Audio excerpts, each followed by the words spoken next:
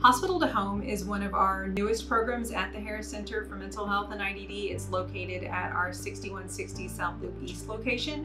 It provides a caring, safe, and secure environment for people who are homeless, leaving area psychiatric hospitals, and provides clinical and supportive services in a trauma-informed manner. I had been through a lot of bad experiences, and I didn't really know that much about this program. And my faith was really dwindling.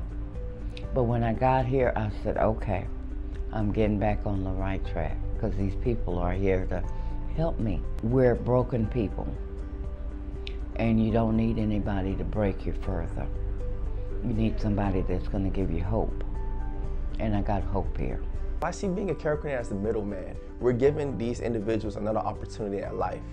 We're giving them another chance that they know that they need it and they didn't know how to get it here. And whenever they come to the program, we give them that ultimate reassurance, let them know, hey, look, we already know we made some mistakes in the past, and let's not dwell on the past. Moving forward, this is how we're going to act accordingly to put yourself in a better position and prevent yourself from being put into that position again.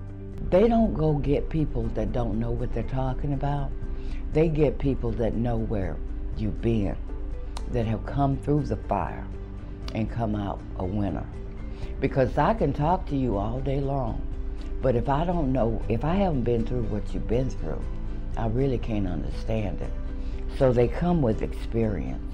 So we're really looking at the whole person and trying to provide holistic care for the people that we serve. The advice I give somebody, before you fly off the handle and get so mad and say, I'm leaving this place, say, what did I have that made me come here in the first place?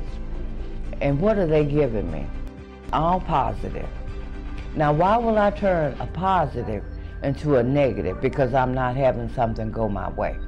It wasn't going my way before I got here. That's how I got here. So give it time and walk in the hope. The homeless population is very overlooked and neglected, especially homeless individuals who have psychiatric illness. And I feel like that's a little gray area that the Harris Center exposed and brought shine to the world to say, hey, look, there's a population that we're neglecting who still needs help. This is a great community building program. So the people who are in this program around the same time, the cohort, if you will, those cohorts bond. And when they leave here, they stay in touch with each other and they stay in touch with us. My hope for them, and I think that the program's hope for them, is that they just maintain the connection to others, because connection is what's going to help them maintain their success.